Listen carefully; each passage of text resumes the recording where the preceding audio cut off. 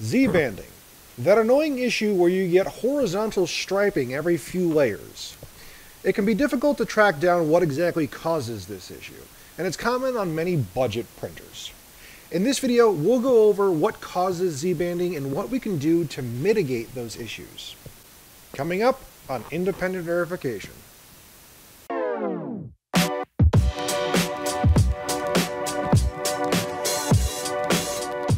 In order to understand Z-banding, we need to be familiar with the term Z-wobble. In order to understand Z-wobble, we'll need to look at the back end of our Cartesian printer, particularly the lead screws. Z-wobble refers to when the lead screw moves right or left, forward or backwards, from the stepper coupler to the Z-axis rod. When the X-axis gantry moves up or down, you'll notice that you'll get a slight stirring motion from the Z-axis rod.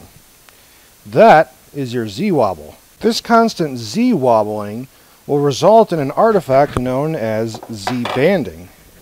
Z-banding will look a little something like this. You'll notice the separate bands as we go further up on our print. Now, what's notable is that this Z-banding will actually match up with the distance between the threads on your lead screw. But then the question we need to ask ourselves is, what exactly is causing this vertical misalignment of our ball screw or Acme screw? Well, if you're working with a cheap printer like an Ender 3, you almost assuredly have one particular issue.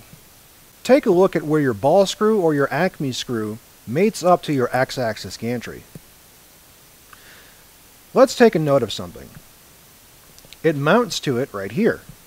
Now, this piece of metal right here connects, and it's a 90-degree angle, or at least it should be.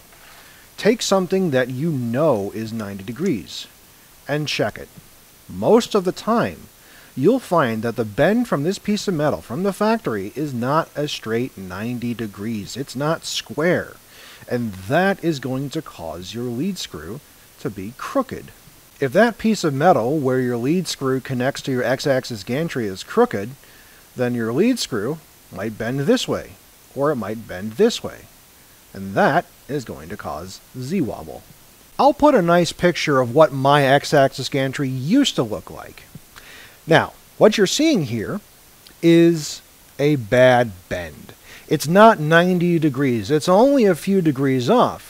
But that was enough to cause substantial Z-wobble and thus result in Z-banding. This is a pretty common issue straight from the factory. Oh, and this goes doubly for dual Z systems. You'll need to make sure that it's a 90-degree bend for both the left and the right side of your printer. But wait, we're not done yet, because there's another thing that can happen that'll also contribute to the misalignment of your lead screws.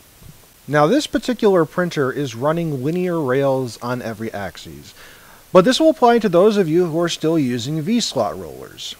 Now, let's take a closer look at something. Notice the spacing right here and down here. And over here. In the backside, you can't really see it, but there's 3 spaces. Now, on a standard printer, you'll have 3 V-slot rollers, 2 on the outside and 1 on the inside. In this case, we need to look at the distance between the front and the back. Let's tighten up the camera here so I can show you a little bit better. This piece right here. Now, traditionally, this is where your V-slot roller would be, but if you're running linear rails like I am, you just have a spacer. Now, notice that this spacer connects the front and the back of the X-axis gantry. Also notice that this X-axis gantry connects to the lead screw. Now, here's the thing. This spacer is a predetermined distance, but it's not always the perfect distance. If it's too short, the lead screw will tilt like this. It'll be pulled inwards, because we have a fixed point at the bottom where our stepper motor is. Now, if it's spaced too wide, it'll bend out this way, which means we have to shim this particular piece just right so that we can get it straight up and down. This can be achieved using just a few washers. Now, this will mean you have to take apart your X-axis gantry a few times to get it just right. I've taken mine apart probably more times than I care to count when diagnosing this particular issue, but it is something that you're going to want to do. Once you do that, you should be golden. Almost all your Z-banding issues are going to derive from some sort of misalignment with the frame and the lead screw. So getting everything aligned is going to take time. It's a pain in the butt, but you will love the results when you're done. Now, if your prints don't look perfect, don't despair. The reality is almost no print is going to be perfect.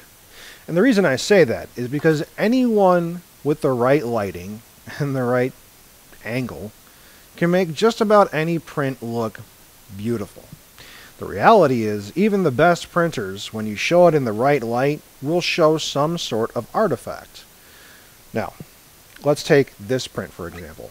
This was done after I aligned everything on this printer. And even this isn't perfect. But, if we zoom in, right about here, hey, that's not bad, right?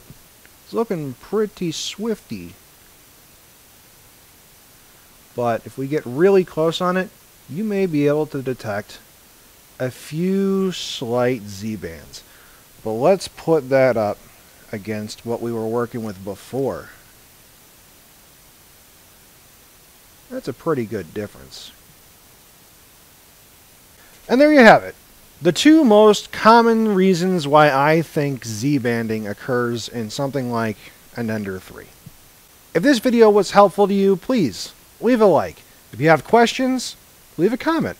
If you want to see more videos like this in the future, subscribe. Until next time, measure twice, print once.